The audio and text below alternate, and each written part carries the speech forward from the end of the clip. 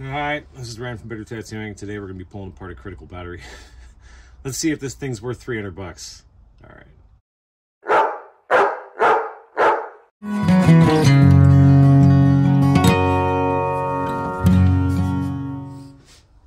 Alright, now that's over with. The critical battery. Now, I got this one at the shop. Got dropped. Kind of cracked the case, but it still looks like it's in really good working order. So I figured, hey, why don't we just take this thing apart and see what it's actually made of? The critical batteries MSRP is a lot, and I've had some complaints about just battery packs in general. Like, you know, we pulled apart that other couple machines here in the past, and I mean, when you actually look at the inside of these, the batteries and the boards and everything else that's being made with this, it's not really complex. You know, you have an RCA or a DC or a phono plug, some wires, a PCB board, and a battery. And it seems like a lot of the cost of these ends up going to branding.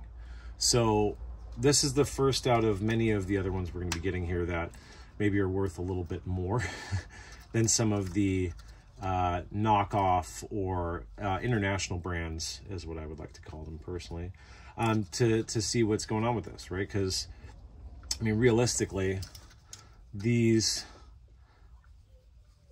machines that we're buying and these power supplies and all this stuff, I mean, they shouldn't, in my mind, cost as much as they do, but I also don't set the prices of this, and I'm not a manufacturer, and I don't know what all this stuff costs to ship, etc., etc., etc. So rather than that, I just take them apart and complain. So anyways, here we go. Simple breakdown of the battery. We got LCD kind of display.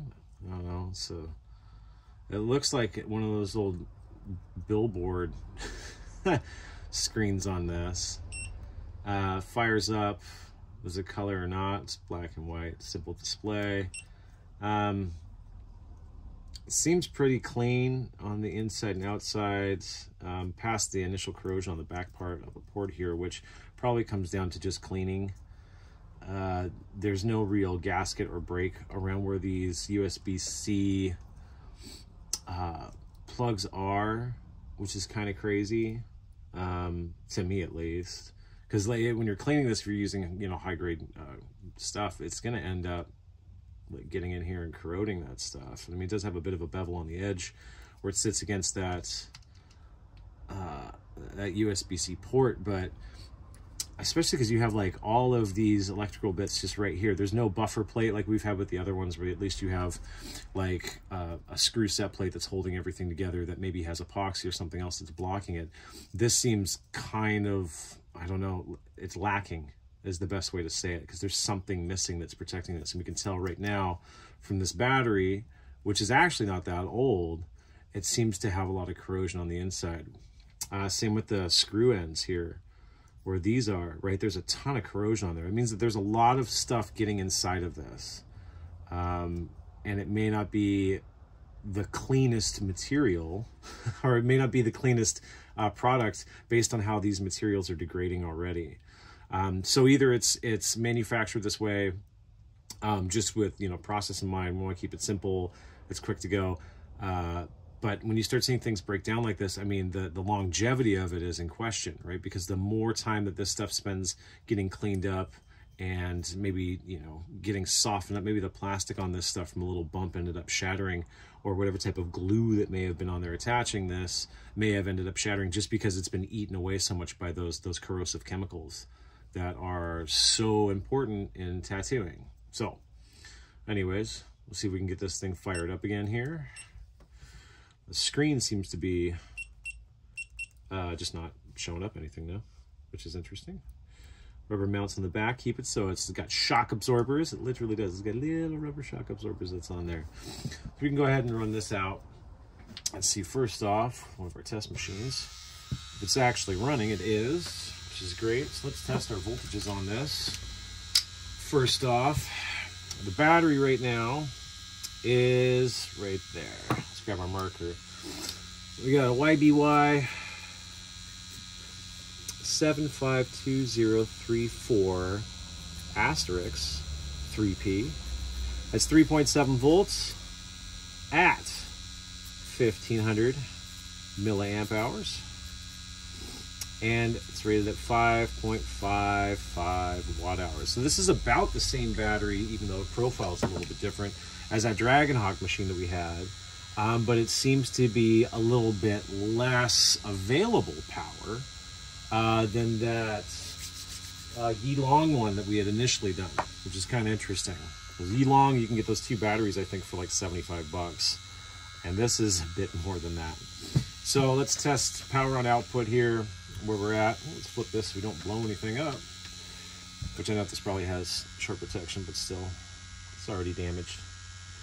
See, at the battery mount here, we've got 4.93 volts, which is about the same as we had with the Yilong, which is kind of interesting. So 4.093 volts tested.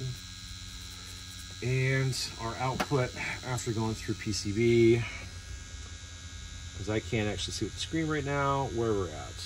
We are sitting at about 7. Ooh, we got a lot of spikes going on here. 7.51 volts. It'd be interesting if we can actually get the battery. Ooh. If we can actually get this thing set up and displaying correctly, because if we can, it'd be really neat to see what the potential voltage is on this. Perhaps it is absolutely accurate. Wouldn't that be nice? Everything else we tested has been wildly inaccurate, especially when it comes from some of these international sellers. So I'm gonna go ahead and see if I can get that screen working again, put this back together, and then let's give it a proper test on one of these machines. So one more second before we put this back together. I ended up taking out the buttons on the critical, and I've had these complaints about the buttons going in and them sitting, and they don't have like a thick enough flange to sit strongly against it to make sure that you keep some stuff out. This critical batteries, these are fantastic, or the buttons on this battery. They are snug as a bug. They sit so well in there. The additional flanging on the outside actually keeps it really, really, really tight against the inside of this. I mean, look at that. That is crazy how much of an extra side edge on that side that they have. And they are like firm to set inside this case. So, I mean, there's a one-up on the manufacturing of some. This stuff is tight, tight, tight. So that's good. Go ahead and put this back together. All right, check this out. I was just getting back to put it together, and the actual wire for this ended up popping off. And taking a look at where the solder line is there. I didn't even notice it before, but it's like really weakly on there.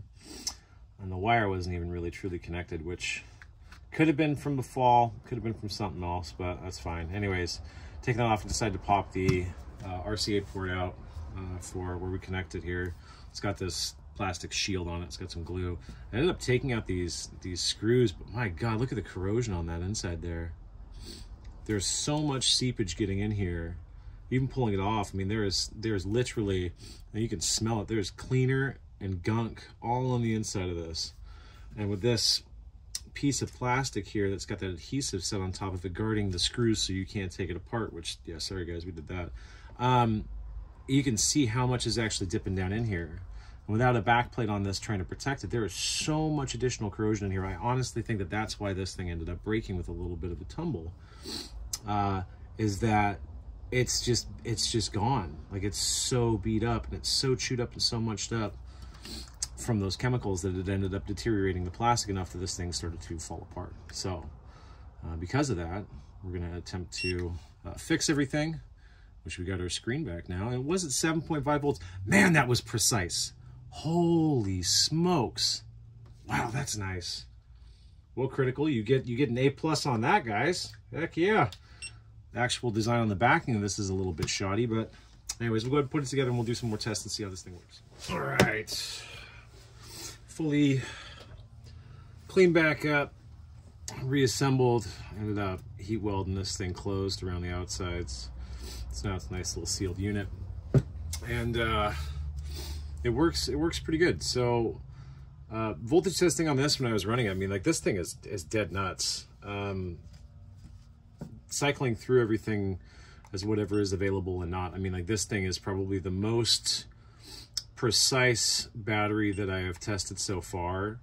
Even if it is really shoddy and kind of flimsily put together, the actual makeup of the circuitry in the board and all the connections and stuff seem to be of much better quality than what is available on some of these international brands that I've gone over so far. So I mean, bonus to Critical for that. Like, you know, I don't think that this battery pack is worth as much as what it costs personally, but if you are into precision type stuff and having constant things that you know you can rely on when you're using them, this thing's pretty awesome. So that's that. If you like this, let us know. Like, subscribe, do all that stuff. Buy a hat. Past that, we've got a whole bunch more machines to pull apart, so we'll put these videos up here soon. And until next time, I guess, this is Ryan from Better Tattooing.